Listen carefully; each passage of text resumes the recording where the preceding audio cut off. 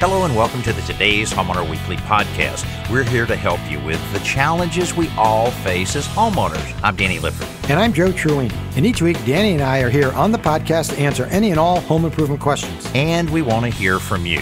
Send us your questions or comments at todayshomeowner.com/podcast. Okay, Danny, let's get started. Today's Homeowner Podcast is brought to you by the Home Depot, how doers get more done. This week, we share with you an Around the Yard segment where we give you some great tips on helping your lawn survive the summer heat. Yeah, here we are, Danny, right in the middle of summer, so I'm sure a lot of listeners are going to be leaning in to hear those tips. And we have a special guest. Chelsea Lipford-Wolf will be coming by to talk about her latest project and check it in with Chelsea. And if you've got a woodworking project, but you're not highly skilled, this is a great project. You need very few tools. And even if it's your very first project, you'll be able to successfully tackle this one. You know, Chelsea is having tremendous success with all of her videos on checkinginwithchelsea.com, but also on her YouTube channel just surpassed 5 million views. So wow. Her style of home improvement is very, very popular, and she is doing something all the time.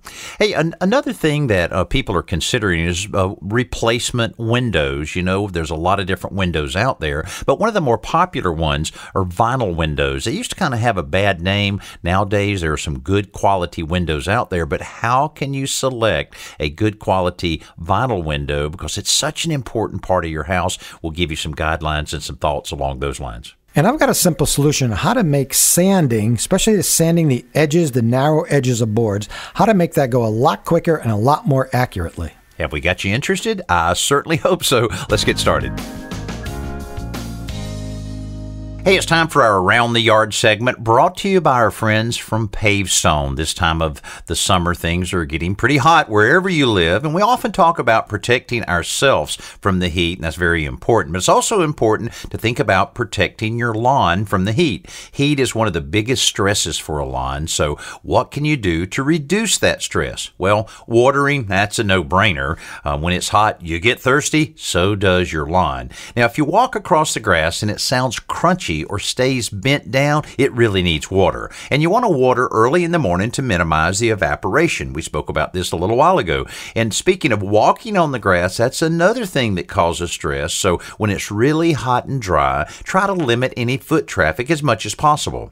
Now, while fertilizers help feed the lawn and will push to create new growth, it also causes stress. So hold off until the weather cools down a little bit. Finally, this is very important. When you cut the lawn, be sure to remove only the top third of the grass blades. You guessed it, removing more can cause stress. Plus, taller grass plants develop deeper roots, and that makes them more drought tolerant during the dry, hot summer. This Around the Yard segment brought to you by Pavestone. Very, very important this time of the year.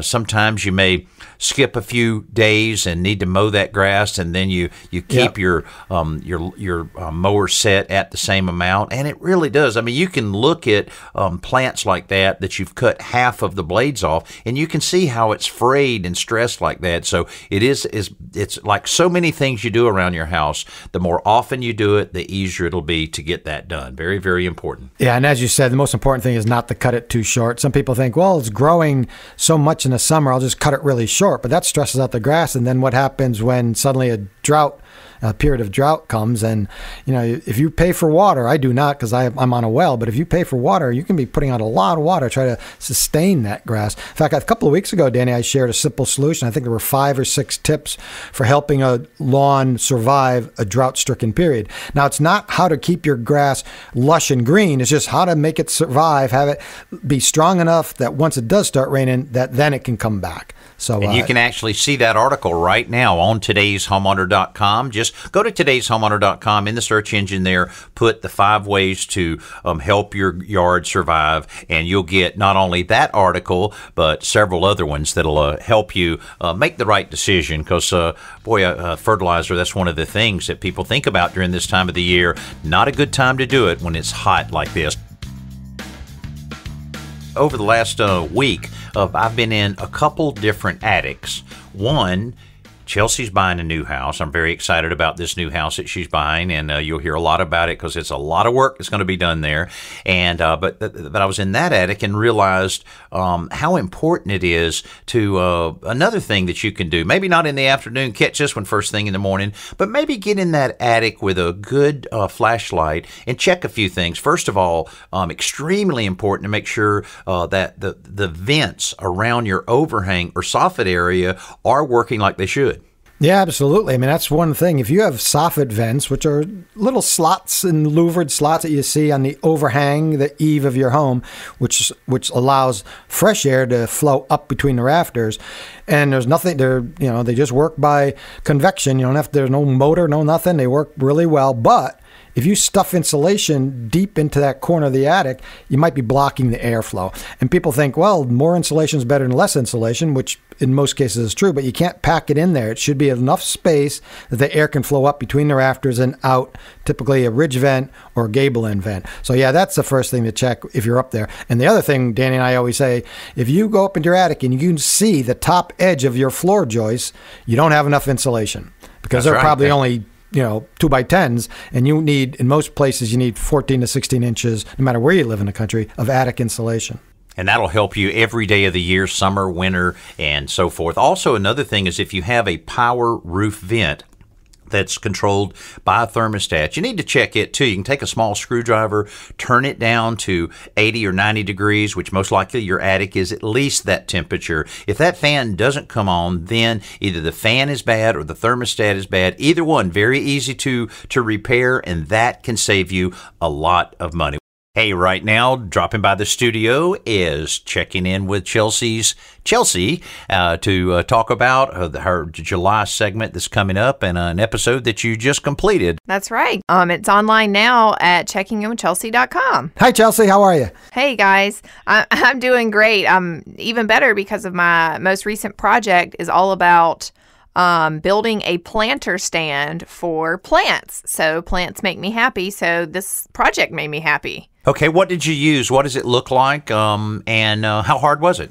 Well, inspired by one of our most recent Today's Homeowner episodes where we used a bunch of cedar wood, I made it out of a 1x2 of cedar, which is readily available at our Home Depot at least. And I think it cost a little over $6 for this piece of lumber. So I had all the other tools and necessary things on hand. So it, cost me less than $7 to make this cute little planter stand. And it's, so if you can picture 1x2s as the 4 legs, and then there's a crossbar that connects all the legs together, but it's recessed about 2.5 inches down from the top of the legs, so the planter kind of nests down in there, and it's super easy to build. I did use a pocket hole jig, which sounds complicated, but is actually really easy to use and just makes everything look more polished and finished.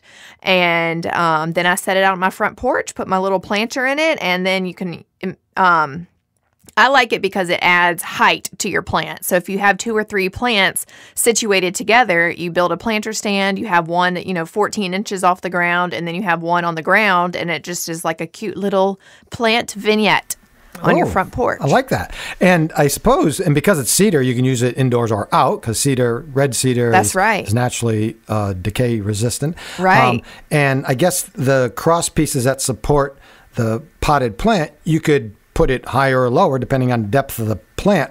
Exactly, yes. And you could build 2 or 3 of these planters at different heights. Exactly. And that would I could see that looking really great on a front porch of a home.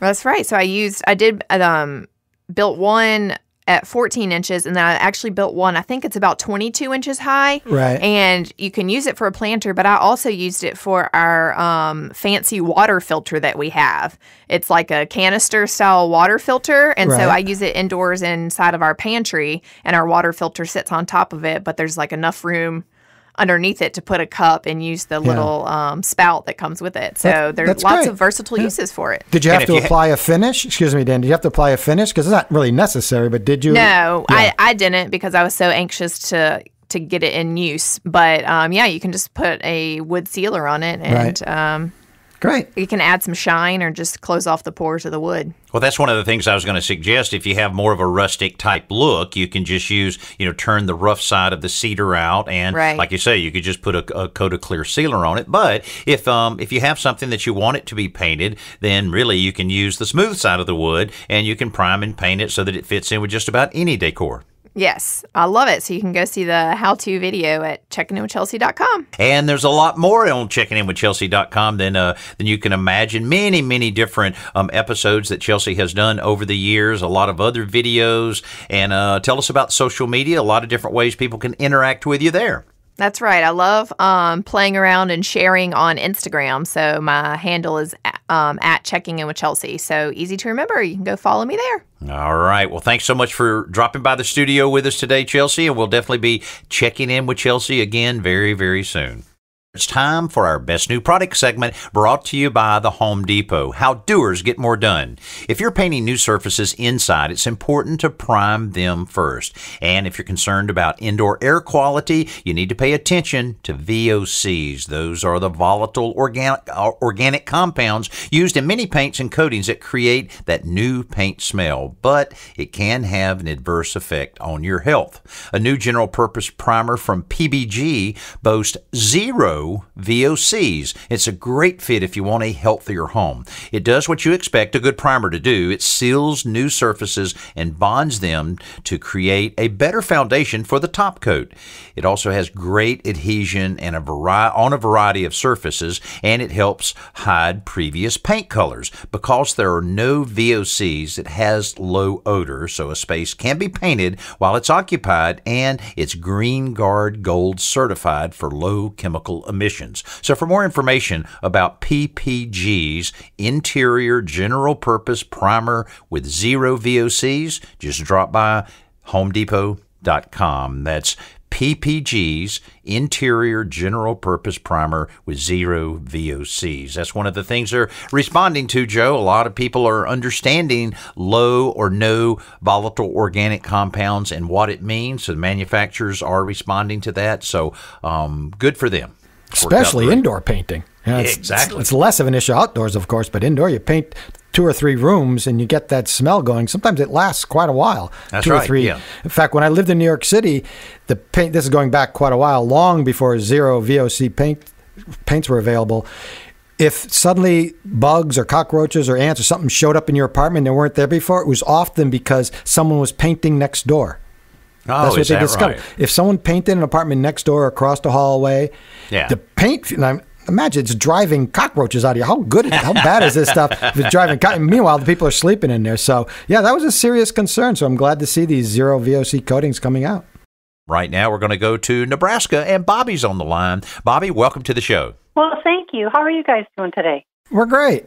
We are doing just great. We always have so much fun cutting up and talking about home improvement, and hopefully being able to help people with some of their challenges, just like we want to help you with this window issue you're dealing with. Tell us all about it. I think we spoke to Bobby not too long ago, Danny, didn't we, Bobby, about another issue? Yes, actually kind of related. I had called, we live in a house built in the 40s, and I don't know if you remember, I was saying it had great sound insulation and concerned if I got replacement windows, because the windows are the original. Oh, that's right. That I would lose the sound insulation. Remember that? Yeah, certainly do. So, yeah, and we said would probably help. It probably will. And just a quick note, Joe, I remember you saying I had talked about not doing insulation because it's a brick house and I didn't want holes around the brick. Right. And then you mentioned, you can do it on the inside. Well, we have plaster walls. I don't want holes in my plaster walls. Well, that would make it a little more difficult than a drywall, but it's still better than punching holes in the outside. So how can we help you today? Yeah. Anyway, so okay, here's the issue. We are seriously noodling getting the replacement windows now, and this one contractor that we've used in the past, he's very good reputation in the area. He's using a brand of windows we have never heard of. I mean, there's the big 3, but his brand I've never heard of, and so we got to thinking, well, how do we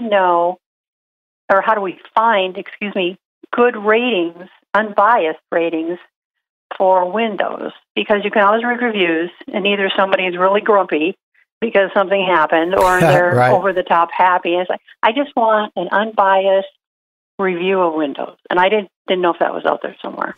Yeah, well, that's a good question, and one of the things, years and years ago when vinyl windows really started becoming popular, little manufacturing facilities, using that term a little bit loosely there, because just buildings popped up everywhere, and people started creating vinyl windows, and they were not up to standard, and they were just really not a good thing to put in your home, and so a lot of research that should have gone into these were just simply not, and a lot of these windows failed. However, during the economic decline back in 08, 09, and 10, most of those companies went away. Now, whether or not with recent economic times some of those subpar companies have come back, I'm not really sure. Joe, what do you think in terms of, do you know of a good resource like that? Because I'm with Bobby. You can go online and it's all over the place with some of these, and you wonder how unbiased it is.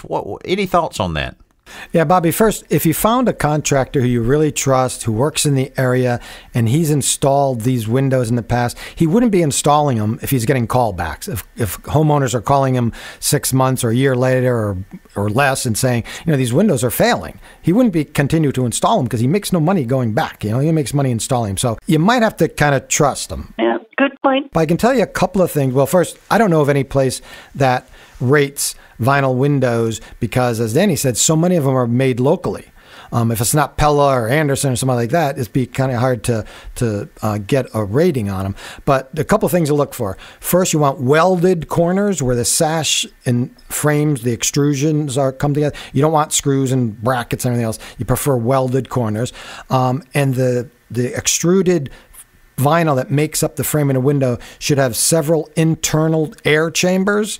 So you don't want just like a U-shaped, a squared off U-shaped chain. You want something full of chambers, which adds strength, rigidity, but also it traps air, so it makes the frame itself much more energy efficient. And like any window, obviously you want a higher R value, not a lower one. You might get one as high as 2 or 3 as opposed to 1. And double lifetime warranties. A lot of the sash themselves will have a double lifetime warranty against condensation problems. And of course, Energy Star, if it's an Energy Star qualified unit. And the other really important thing to look for on any window is the NFRC rating. That stands for National Fenestration, which is basically glass. National Fenestration Rating Council. They'll have a gold seal certification on certain windows, so that's another thing to look for. But again, if this is a locally made window and it's a local contractor who installs them all the time and he loves them and he hasn't any problem with them, I'd probably trust them. Okay. That makes sense, Joe. That really does. The things that you've listed. Okay. I think that has helped us a lot. I'm glad, because it is hard with something like this, because some people think they're just a commodity, they're just windows, all vinyl windows are the same, but it's not. It's like any other product nowadays. They used to all be pretty cheaply made, but now they're really good, great vinyl windows, or some that aren't so great. And on the installation part of it, Bobby, it's well worth talking to the contractor, since you have good rapport with him, and just say, hey, when you install this, are you using any tape to go around them? Because it's very, very common to use a membrane tape to go around the flanges of the window. And what about any gaps? Are you going to caulk it? Are you going to foam it? Just make sure. I assume that they are going to, but it's well worth asking that question so that they know you're aware of the proper installation of, and then everything should work out great. I am actually going to sound like I know what I'm talking about when I talk to him next time. That's the spirit. Awesome. That's right, Bobby. That's exactly right. That's right. Have that bit of swagger. Just go in there and swagger on in and say, let me just tell him to sit down, and you want to talk about windows. That's the way to do it. So, hey, maybe he'll hire me on his crew now. Yeah, that's right. Exactly. You've got potential. I agree. Hey, Bobby, get back in touch with us. Let us know how this works out once you get those new windows in. I sure will. Thanks so much, guys. You have a great day. You too. Our pleasure. You as well. Thank you, Bobby. We also love emails, and we receive a lot of them at todayshomeowner.com/ask, just like this one from Eva in South Carolina. She asked, how can we cover an 1.5-inch gap under the wood door that leads from our kitchen out to the porch? What? Wow. 1.5 inches? 1.5 inches. Apparently, the threshold is missing, because generally you would have a threshold. Never heard of that. comes up, a little ways, and then you may have a door sweep under the door. But this is going to be, you can add something to your bottom of your door that'll bring it down, but I think you're going to need to go the other way and look at what they call a highboy threshold that will be positioned on the floor, and that should close that gap. Sometimes you can have the little door sweep that you can install, either a U-shaped door sweep that goes under the door, or you might have one just on the inside that closes up against that. Either way, Eva, you need to take care of that. I would head to the home center and look at the weather stripping aisle where they have the thresholds, and you'll find something that'll close that gap. That's a pretty significant one there, Joe. You think? Yeah, it's almost like a doggy door if you have a really small. Yeah, I've never heard of an 1.5-inch gap, and my only concern is if you filled it like 1.5 inches with the threshold, if that would create a tripping hazard, because you're not really expecting to be like stepping over a 2x4 every time you went in and out of your house. Maybe she can make up some by attaching like a 3/4-inch piece of wood to the bottom of the door, then add a 3/4-inch threshold. I'm not really sure. Split the difference on it like that in order to make it down. But I'll bet the threshold's just completely missing. They may have had like a piece of 3/4-inch wood down and then the threshold on top of that. And maybe it's not 1.5 inches. Maybe it's 1 inch, but looks like 1.5 inches. So well, I'm assuming Eva measured it, but maybe she didn't. But yeah, and another thing is if you have a wood threshold that's not sealing tightly against the bottom of your door, it's not going to be 1.5 inches, but it's not sealing tightly. Look at the very top of it. You might see either a really wide diameter slot that looks like a screw that's flush, and there's a spring-loaded mechanism underneath that. And if you loosen those screws up, that rises up or drops down. There might be a little plastic cap over it. You can pry that up and see the screw head as well. Most people don't realize that those thresholds can move up and down because of those springs that are underneath it. And that's a great thing to check on any house that you may have. You just lay down on the floor there and really look under that threshold. So often, one side will be tight, another side's not. It's a very, very simple adjustment that you can make. And not only is it an energy efficiency issue, it also will keep a lot of those little critters out. Because if they have a little way to get in and out of the house, whether it's roaches or lizards or spiders or whatever, they're coming in, so you want to block their path and let them go to the neighbor that maybe is not paying as much of attention, or maybe that neighbor's not listening to today's Homeowner Radio each week and not getting all of these great tips. So, and if you're laying on the floor, Danny, be sure to lock the door before you start peeking underneath it, because sure as I can tell you, someone's going to come in that door. Come in with a handful of groceries, and then they bonk you on the head and drop eggs right on your top of you there. That's not what you want.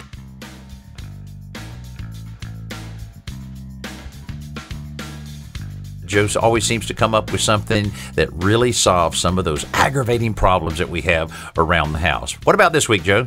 All right, Danny. This one, earlier we were talking about sanding the edge of boards, 3/4-inch boards, sanding the edge. You often have to sand them because they come from the store rough, or you rip the board down to the proper width, and of course you have saw marks on the saw. So here's how you do it. You can save a lot of time by sanding several boards at the same time, which is a technique known as gang sanding. So you take several boards, you have 3, 4, 5, 6, doesn't matter, and clamp them all together with the edge that you want to sand facing up. Check the boards, make sure they're all perfectly even, of course, perfectly flush, so the surface is nice, flat, and even. And then you can sand all the edges at the same time. Now, that not only saves you time, but this is really the simple solution I've discovered. It doesn't matter whether, especially if you're using a belt sander, but even if you're using a random orbit sander, if you sand one board at a time, it's almost impossible to keep that belt sander or even the random orbit sander flat and square on that edge. You're almost always going to round over an edge or sand at a bit of an angle. So this virtually eliminates that because you're sanding, of course, on a much wider surface. So that's all you need to do is clamp them together, make sure they're even at the top, and then just sand all the boards at the same time. Boy, that's another good, simple solution. You can find over 500 more at todayshomeowner.com/simple solution. Now, the Today's Homeowner Hotline is very, very active, and a lot of times we have callers that come in and they don't leave us, there any way to get in touch with them, but they want answers, and we want to help them out, and we're going to tackle a few of those right now, starting with Margaret in Michigan. I got to repaint my barn, but I'm thinking about staining it. All the paint is off of it, and I was thinking probably an oil-based stain would be better. Would a semi-transparent be better so it would soak into the wood? Margaret, you're absolutely right. And I'll tell you, if you get a good stain job on there, first of all, you're only going to need one coat. You want it nice and even. You can spray it, you can roll it, but no matter what you do, you want to take that big, wide brush and force it into the pores of the wood. And you can pick out a number of different colors, but buy a good quality, semi-transparent stain, and you just can't go wrong. It's and you're talking about a sizable project here, so explore maybe renting an airless sprayer that'll help you apply the paint. But again, that back brushing is very, very important. Let's go to Bernie right now in Virginia. I've got brick that some well water had sprayed on it, and now it's got phosphorescence on it. And I tried lime away, it didn't work. Tried muriatic acid, it didn't work. I'm wondering, is there a way to get that white chalky coating off of my brick? Okay, well, Bernie said phosphorescence. I think he's probably referring to efflorescence. I mean, unless these bricks are emitting light and shining, which is what phosphorescence would be. And he said white chalky coating, so it certainly sounds like efflorescence, which is simply caused by natural salts leaching out of the bricks. And the word efflorescence actually comes from the French meaning to flower out, because the salts flower out. They kind of blossom and bloom out of the brick surface. And ordinarily, you can just remove it by simply brushing with a stiff bristle nylon brush or soapy water. So I'm not sure why lime away or muriatic acid didn't work. Now, he did say well water sprayed on it, so maybe it's a mineral, maybe it's some kind of calcium. But either way, what I would do is move up to something a little stronger, but still environmentally friendly. There's a product called Green Envy Masonry Cleaner, or Simple Green has a lot of products. They make great products. And they have one called Concrete Cleaner, and that would work on brick as well. So that's what I would suggest. Okay, let's go to Cynthia in Alabama.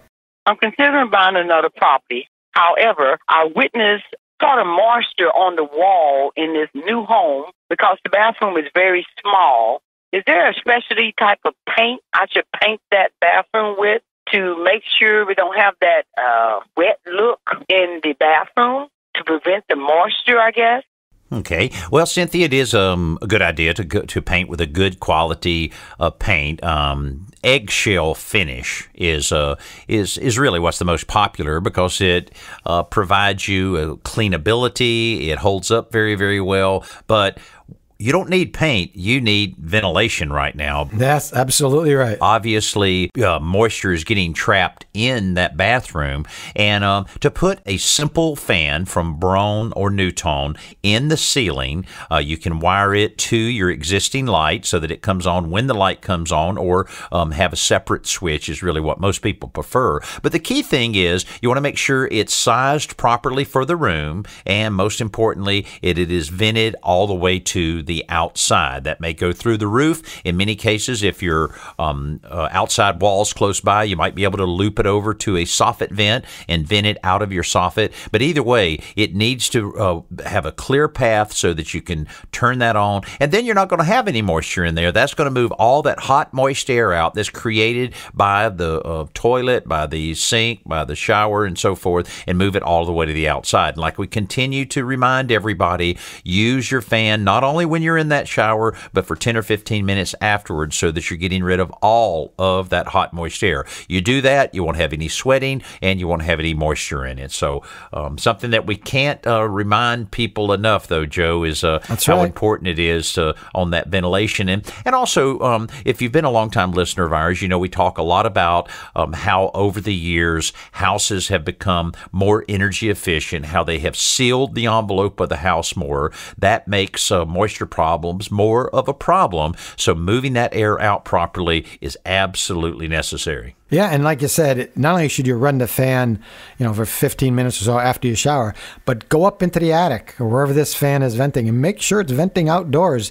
It's amazing how often, Danny and I have been saying this for how many years now, Danny, and we still get callers and emails that they found the vent is just dumping air into the attic. Well, guess what happens? That moist air is going to cause moisture problems in the attic. So make sure, first of all, that it is indeed working. Take one sheet of toilet tissue or a facial tissue and toss it up lightly against the fan while it's running. If it doesn't stick, then something's not working properly. It doesn't take much to hold that tissue in place. So that would show you that the fan is working, the duct's not clogged up, but then also make sure it is venting to the outdoors because you want to get that moisture out of your house.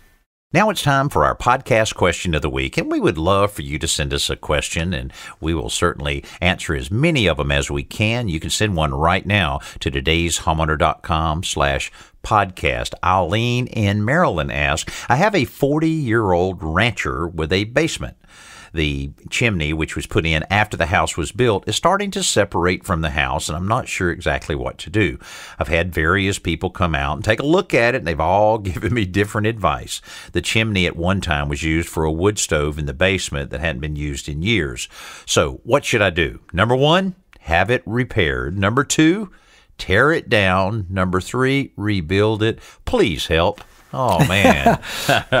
Well, I'll tell you, I know exactly, Joe, and you know exactly what we're talking about here. Most likely this chimney's on a gable end or certainly on one of the exterior walls. And then they notice up right by the wall of the house, a gap is forming, which is terrible for water getting in and so forth. But we're talking about an extremely heavy and potentially dangerous piece of masonry that's, vertical. It may go up 16 feet. It may go up 35 feet, but a tremendous amount of weight there. And then obviously it was not built properly, or there's a lot of water intrusion around on the foundation part of it that's starting it to shift. But I don't know, Joe, I'll tell you, I've never seen one to be able, even with all of these new fangled hydraulic systems of lifting foundations, I'm not sure I've ever seen one that was actually able to be corrected.